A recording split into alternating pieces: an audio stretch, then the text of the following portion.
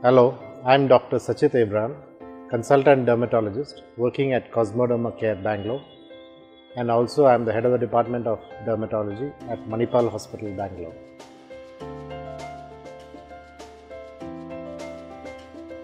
Patchy gaps on the beard is due to a condition called Alopecia areata, which is usually an autoimmune disease where the person's own body rejects his own hair in patches.